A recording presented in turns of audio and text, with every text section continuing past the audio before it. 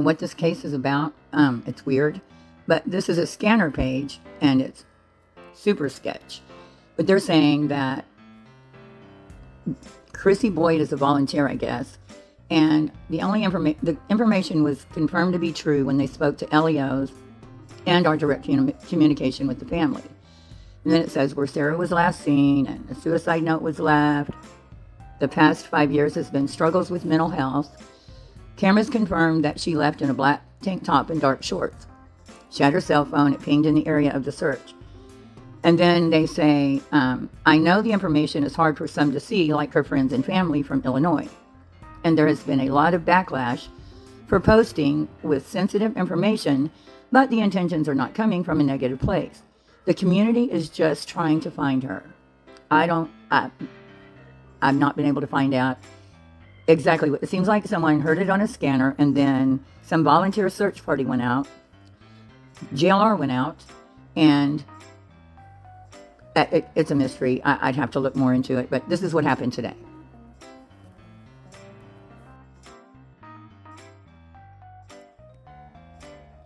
On day one, JLR basically walked down sidewalks, clear trails, although there was an organized search where she was last seen. And he finds this item. What is this? What is this? Why is this left here? What is this? What is this? This is strange. Why is this left here? A baseball. This was just left here. Well, this was in a jar, and it was just left here. And day two, he, for some reason, was more prepared, and he searched alone, but this time he actually entered the wooded area and actually searched for like maybe almost an hour. JLR investigates. Back out on the scene in Riverview. Putting suntan lotion. Sport suntan lotion. We're going to look for a missing 38-year-old Sarah Dreyer. I'm at a different...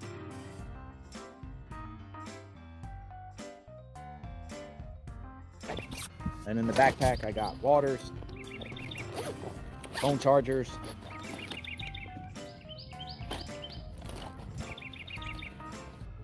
so on the, I'm gonna go back towards the dam part. I wanna start somewhere different. So they are volunteers. They got a tent set up. They said people are that way.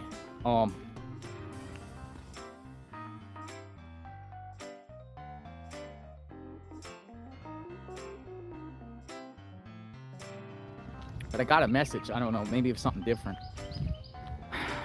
Can someone go on the Facebook page of Sarah Dreyer? They've been making posts on there saying about the search and whatnot, and see if there's any updates. Just want to make sure. My best guess is after day one, JLR started asking neighbors questions. And it's likely he even probably knocked on the family's front door. This was written on the family Facebook page. There have been a few YouTubers coming by the house and trying to speak to the family. While we appreciate the platform and believe it is being used to help spread the word to help bring Sarah home, please respect the family's privacy. Don't film them or request to speak to them. This situation is unimaginable, and they deserve to feel safe on their property. Additionally, if anyone who is out there is approached by a YouTuber, please remember the information you may have should only be shared with the Hillsborough County Sheriff's Department. Thank you all. Let's work together to bring Sarah home. Then along came Betty, and Betty decided to reply to that Facebook comment. Bullhorn Betty replied, "I'd like to first say that I'm sorry for what your family is going through. It also sounds like someone has provided you horrible information about the YouTuber out helping, and most of these people, we call them trolls and cockroaches." Yeah, I'm sure that went right over their head. "We will make sure your case won't be covered on YouTube or other social media, and we'll make sure every social media personality knows to stay away from this case. Clearly, mainstream media isn't help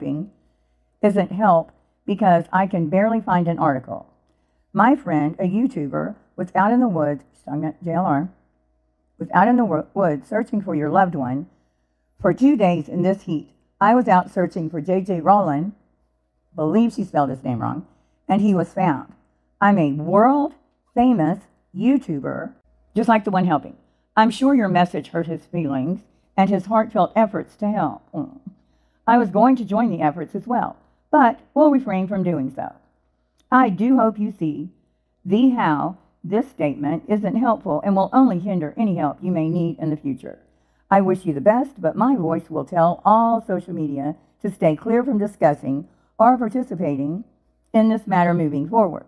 Insulting people trying to help is sad, and I'll pray for you and your family. God bless, and I hope your family member is found. That YouTuber you insulted has helped locate 2 missing people in the last year and a half. Just FYI. Okay, Betty, please name the 2 people he helped find. There's not a single person JLR has helped find. Also, you do not get to tell families that we as a true crime community will stop searching for their family just because they ask that we not violate their privacy. That's all they asked. They didn't say, we don't want you searching. We don't like the way you search. Nothing like that. They just didn't want us to violate their privacy. But for you and JLR, game over. If you can't violate their privacy, you're not going to help.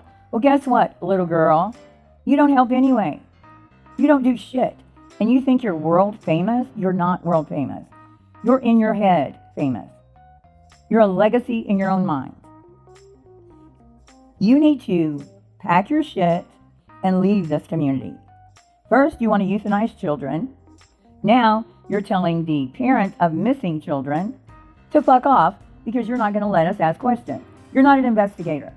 Andra Griffin, your Bullhorn Betty in your head, it means nothing.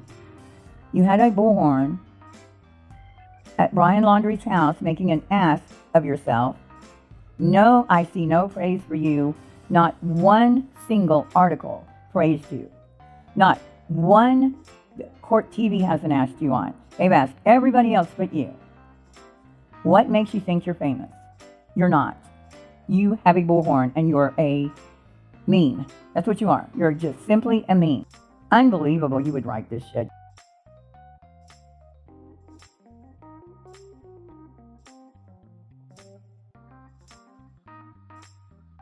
One YouTuber that came by, I was on the live, walked up from walking through jungle-like marsh for 2 hours today, hunting your loved one, and just wanted to give anyone the opportunity to say what you needed.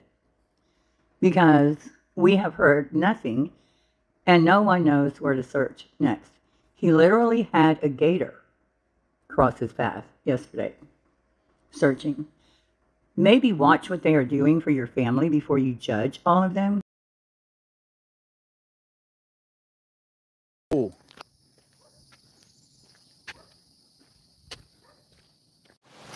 Dude, is that an alligator right there? Bright as day. Thank you.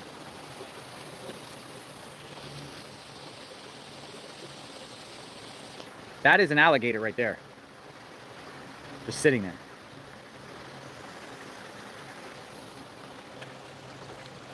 All right, I'm going to kind of go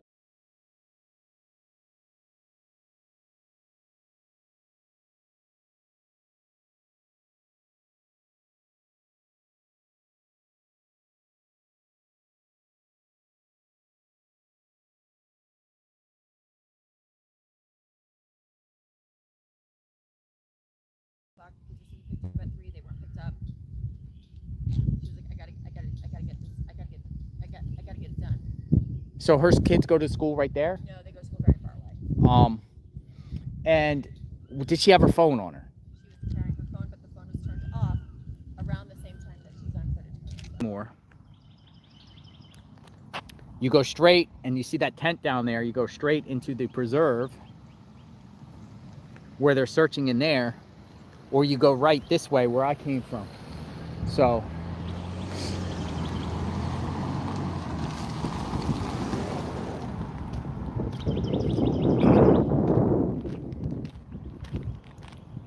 yeah, yesterday I had the coordinates wrong. I started out on the northern end because Dunnymore goes this way and then it ends right there, and then on the other side is when Dunnymore starts up again, and that's where I started from because somebody put a flyer out with the wrong address. So I actually, yesterday where I started was the wrong address, but it was still on.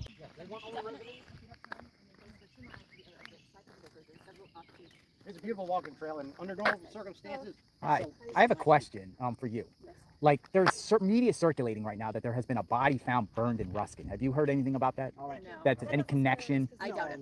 I doubt it too, but people are asking, like, does the family know anything about a body? Did you hear about it? I do. You're telling me for the first time. Yeah. I will relay that to the. I mean, I will look that up. I don't think there's anything to this. I don't There's either. no foul play. There's no crime. There's no serial killer in here. There's Yeah. You know, it's just mental illness. So. Oh, it's mental illness, you think? I think so. Yeah, that's what. I mean, who are you? You know the family? No, I'm on YouTube. Oh, what's your name? Too, on When Evil Entered. When Evil Entered. I was trying to tell you yesterday that. You mind if I got you on camera? You don't? No, I don't Okay. mind. So you're a YouTube channel. Yes. Okay. What's your name of your channel? When Evil Entered. You from here?